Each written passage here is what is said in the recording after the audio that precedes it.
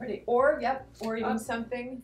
On a recent afternoon in sunny California, actress Ashley Greene was at a hip LA hotel meeting with her stylist, Christina Ehrlich. At the height of award season, Ashley is prepping for the biggest night of the year in showbiz, the Oscars. She'll be walking the red carpet at the Elton John viewing party Sunday night. It's complete glamour.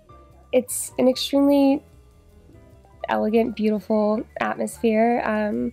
It's at some points a bit emotional, but it's just a really, really glamorous, fun party.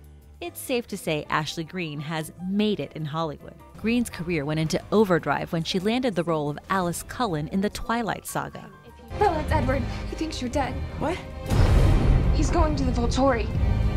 He wants to die too. Since then, she's had a steady stream of film turns, including a co-starring role in CBGB and a regular role in the direct-TV drama Rogue. Try those. It's really pretty. Greene is a fashion-savvy actress with a hands-on approach to crafting her style. When choosing a dress, you have to take into account the event, the space, if you are lucky enough to know the carpet color, the backdrop, trend, if someone has worn something like it before. You have to know how much time you have and what can actually realistically be done, and if the designer will let you alter it.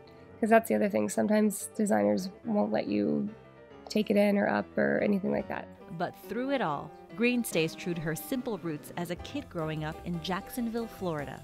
For me, fashion should be fun.